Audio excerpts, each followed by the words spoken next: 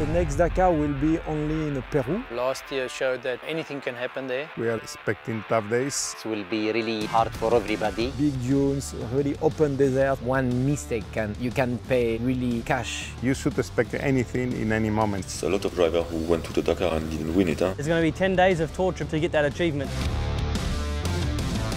You race to win. This is the all important thing. Mini is here to do the maximum. Everything is ready. I'm confident that we have a good team to fight. We have always a battle inside, but at the end, if we have a battle inside the team, it means that we did a good job. I know that it's possible to win again, so I am really motivated to continue a little bit more. Even if I really want to beat my teammate, being in a dream team like this again, this is also really helpful.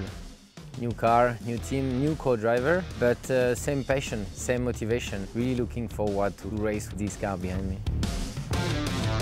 When I think about Dakar, I need to think 100%, you know, I am ready for this Dakar, because Dakar is very, very hard and very tough.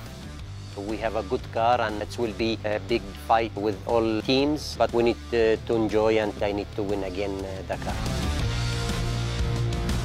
I'm certainly very excited to go back to Peru, and there's going to be strong competition from Mini. It's going to be a big battle between the two of us. So it's very unpredictable. I think it makes the rally very exciting.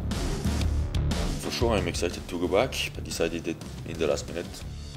Nasser is always fighting. Carlos is always on the maximum attack. Peter has a lot of experience. Cyril is good in the dunes. So I think these four guys have all the chances, and I hope me too. We are really motivated now before Dakar.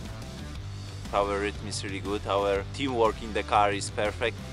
We are ready to go for the Dakar to fight.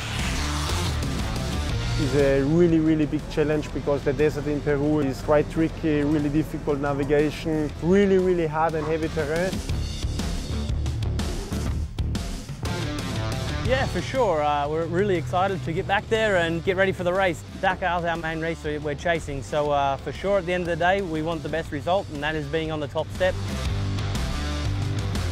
It's really physically demanding, you know, the bike's always moving in the sand. It's a lot of work to do as a rider. One small mistake and can be home time, you know. But it's an area that I enjoy and feel good in, so I'm super happy. Desde muy pequeña el Dakar era algo que me apasionaba. Pues a pensar 100% en el Dakar y a ver si puedo hacer un buen resultado.